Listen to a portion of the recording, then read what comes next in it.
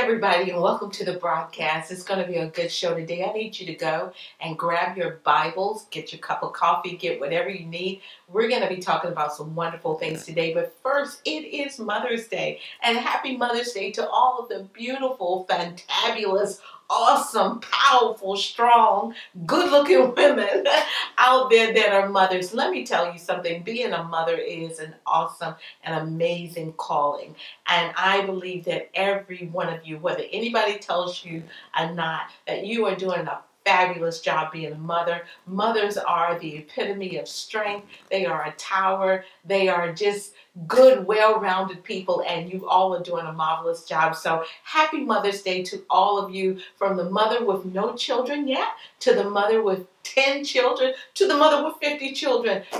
God bless you and happy Mother's Day. So today we're going to be talking about the mother of all mothers. There are some good mothers out there, but I want to talk to you today about the mother of us all and the mother that is always there. So grab your Bibles. We're going to go to, first we're going to go to Genesis, and I just have a few notes here today. I want y'all to bear with me.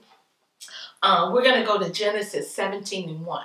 And Genesis 17:1, when Abraham was 99 years old, the Lord appeared to Abraham, and he said to him, I am Almighty God. Walk with me and be blameless. And Exodus 3:13, and I'm going somewhere, so stick with me, I'm going somewhere. Exodus 3:13, Moses said to God, suppose I go to the Israelites and say to them, the God of your fathers has sent me here, has sent me to you, and they ask me, what is his name? What then shall I tell them? And God said to Moses, I am who I am. This is what you are to say to the Israelites. I am has sent me to you. God also said to Moses, say to the Israelites, the Lord, the God of your fathers, the God of Abraham, the God of Isaac, the God of Jacob, has sent me to you. And this is my name forever, the name you shall call me from generation to generation. Well, I want to talk to you a little bit today about the great I am. And I share those scriptures because I feel like you need to understand that God is almighty. In fact, the Hebrew word for Shaddai in Genesis 17:1, when he referred to himself as God Almighty, that word can be translated into Shaddai. It is Shaddai, and the root word for Shaddai is breast. And literally translated, it means the many-breasted one. There are two root words for the word, and the first is to be powerful, almighty, and the second is breast, or nourisher and sustainer. Now, all throughout the Bible, God reveals himself by many names to express an aspect of his character that is really vital for us to know, because we need to know the character of God. One in particular stands out to me, and that one is I am. When he said, I am. See, Moses looked at God and he said, listen, you're sending me to the Israelites, and you want me to tell them that someone is sending me to deliver them. So how in the world am I supposed to tell them that this God is sending me to deliver you? They're going to ask me, who sent you? And I'm supposed to tell them I am. When Moses asked God, he said, who am I supposed to tell these people that sent me? And God said, I am. And I can imagine Moses is like, I am who? I am what? And God said, I am that I am. In other words, God was saying to him, I am whoever they need me to be. I am whoever you need me to be. I am that I am. And here's the thing. I love the fact that El Shaddai is translated many-breasted one. God says, I can be whatever you need me to be. Now, here's the thing that I love right here. Now, if God is I am, and he is, he says, if he says that I am the great I am, that I am. Now, if God can be anything he needs to be Why can't he be mama? Why can't he be mama God? Why can't he be? See, that's why he calls himself El Shaddai, the many-breasted one, the nourisher, the sustainer, the protector, the provider. El Shaddai. El Shaddai, the many-breasted one, the nurturer. Shaddai, the almighty God, the creator, the maker of all things in heaven and in earth, the builder of all things, eternal, everlasting King who is sovereign and answers to no one. There is nothing too hard for him. He has unlimited power and he can be anything that he wants to be. And I am here today to tell you that he can be El Shaddai. He can be the many-breasted one. He can be Mama God to us. And see, today we are celebrating mothers all over the countries. And mother, you are doing a wonderful job. But I want to talk to you today about the one that can be anything that you need him to be. I want to talk to you about the one that can sustain you and the one that can provide for you and the one that gives you everything that you need. God refers to himself as El Shaddai, the one that you can take a hold of and the one that can do any and everything for you. Just like a mama, he can come to your aid and he can be there for you when things are not going well. He can be everything for you. He said, I am Jehovah Jireh. I am your provider. He is everything for you. And just like a mother, he provides for you every day of your life. Let's talk on. See, we have the image of what it means to be a good mother. And in most cases, it's a beautiful thing. But on today, while we are celebrating all various types of mothers and what it means to be a mother or what it means to have a good mother, none of us can even begin to touch the image of El Shaddai, the God who becomes mama whenever he needs to. Here's the thing. I love the movie The Shack. I'm going to tell you something. I went to see that movie, and in my opinion, it is the best movie that has ever been written. And I'll tell you why. In the movie, the man had suffered a tremendous loss, where he had lost his family, he had lost his child, he had lost everything, and he was broken beyond repair. And when God had to come to him, he came to him in form of a mother. He came to him in the form of a woman. I'm sorry. He came to him in the form of a woman. And I like the way they depicted it in the movie because she was a black woman. She was large. She was strong. She was authoritative. And at that point, in his most broken state, he needed a mother. He needed a nurturer. He needed a sustainer. He needed someone that was going to love him back to life and love him back to health because he was broken beyond repair. And sometimes when you are in a situation where you are broken beyond repair, you need a nurturer. You need a sustainer. You need someone that is going to be there to be able to love you back to life and love you back to health. And that's what mothers do. It doesn't matter what that child does because that mother has that child's back. That child can rob a bank. It can kill someone. But it doesn't really matter because what the mother sees is someone that needs love, and someone needs to be restored, and someone that needs to be healed, and someone that needs to be free, and someone that needs to be comforted.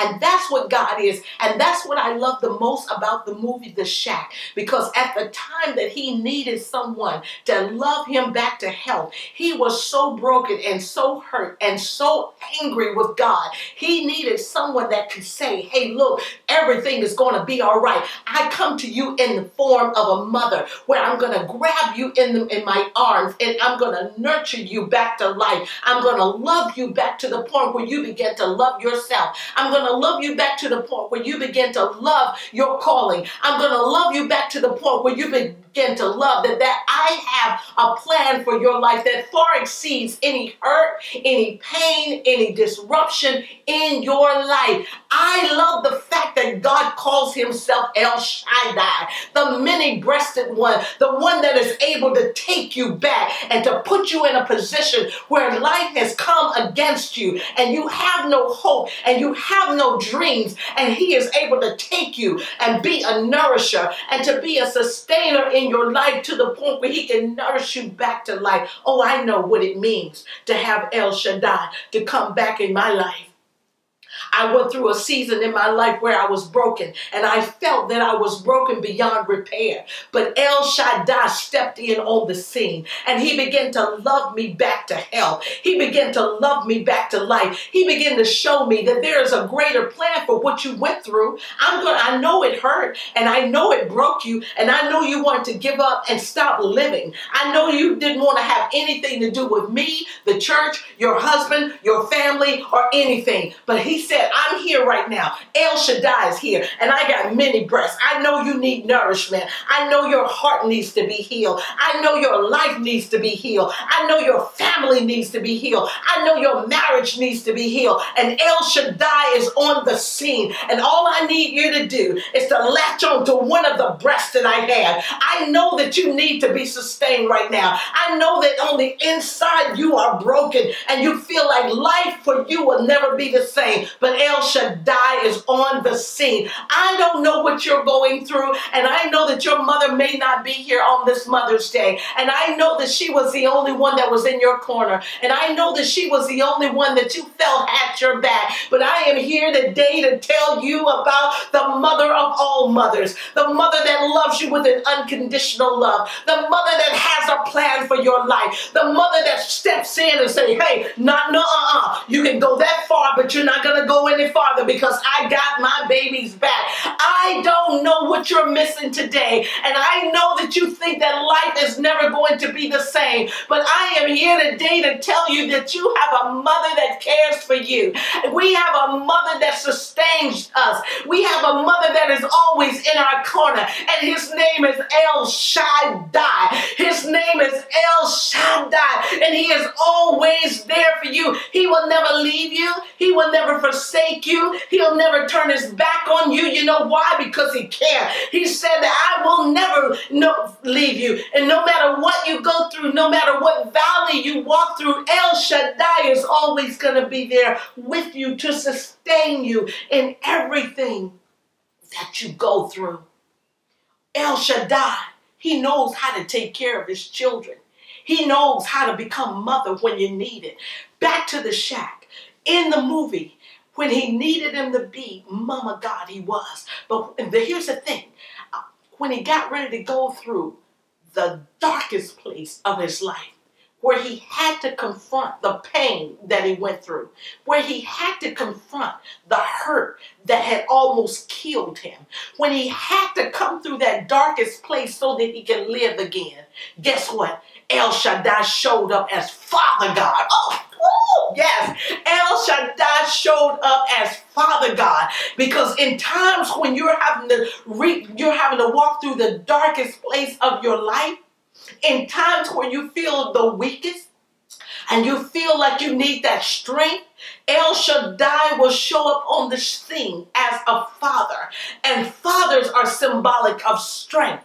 Fathers are symbolic of fight and protection. And at that time, that's what he needed the most. I'm so glad that El Shaddai knows how to come in our lives in the way that we need him the most. I am so glad that he knows how to take care of his children. I'm so glad that he knows how to cover and protect them. I am so glad that he knows how to protect us to the point where he says, and he who dwells in the secret place of the Most High shall abide under the shadow of El Shaddai, meaning that I'm going to protect you. I know that you're going through a dark place. I know that you're having to confront some things that you don't want to. I know that you're having to confront those things because until you do, you cannot live. So therefore, I'm going to cover you under the shadow of my almighty wings. Oh yeah, he knows how to hide you.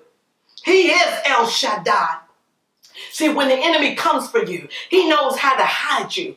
He knows how to provide for you. He knows how to cover you up. There were so many times in the time that I was going through the darkest season of my life that El Shaddai showed up and hid me from the world. He hid me because I was a ball of tears. He hid me because I was a ball of emotions. He hid me because I was no good for nobody.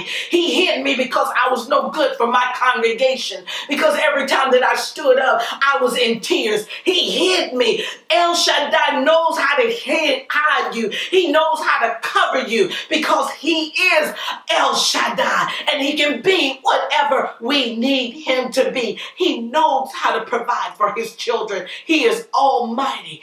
Who is El Shaddai to you today? What do you need him to be for you today? I know your mother's gone. I know that you always grieve looking forward to this day.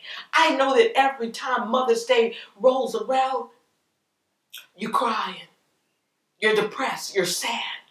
But El Shaddai sent me here today to tell you that he's the mother of all mothers, and he's here to comfort you.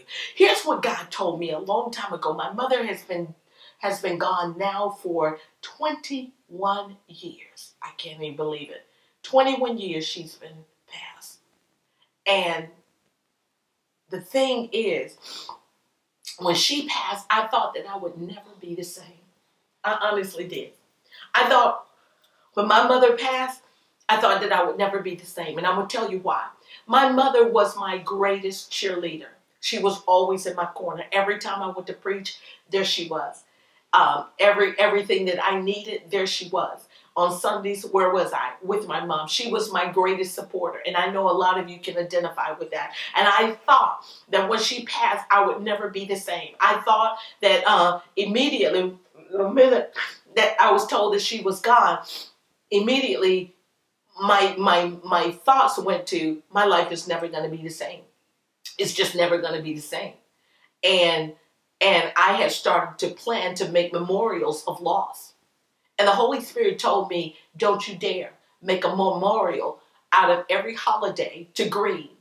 Your mother is with me, and she is rejoicing, and she is healed, she is whole, she is healthy. And so I decided at that time that I would not take birthdays, Christmas, Thanksgiving, Mother's Day, and all other holidays to grieve my mother. I decided that I'm going to take these holidays and these national days where everybody decides that they're going to grieve. And I decided that I'm going to celebrate my mother. And I decided that I'm going to rejoice, and I'm going to talk about the good times, the happy times, and the low times, and all of the times. I decided that. You know why? Because I decided that I'm going to have El Shaddai to be everything that I need him to be. And I'm going to tell you something. I know that you want to grieve today, and I know you do, but there is a mother. There is a mother, and he calls himself the great I am. He says, I am that I am, and I can be whatever you need me to be. And on Mother's Day, I'm going to be that mother that you need. I'm going to be that nurturer that you need. I'm going to be that comforter that you need. I'm going to be the one that you need to sustain you, to help you get through this. I don't know who I'm talking to today, but I want to ask you this question. Who is El Shaddai to you? Who is God to you? Is he El Shaddai, the Lord God Almighty? Is he Yahweh, the Lord your God? Who is he? Is he Jehovah Nissi, the Lord your banner? He wants to be. He wants to put a banner of protection around you. He wants to raise a standard for you. He wants to be there for you every step of the way. Is he Jehovah Rapha, the God that heals? He wants to heal you everywhere you hurt. He wants to heal your pain. He wants to heal you through everything that you're going through. He knows, he understands. He understands that you just lost your mother 2 weeks ago. He wants to be Jehovah Rapha, your healer. He wants to be Jehovah Shammah, to let you know that he is there. He wants to be Jehovah Tiskanu, the Lord your righteousness. He wants to be Jehovah Jireh, the God that will provide for you, the God that will provide peace for you, that will provide love for you and joy for you on a day where you want to fall apart, on a day where you don't want to get up and face the day. But no, I came here today to tell you about Jehovah Jireh, your provider.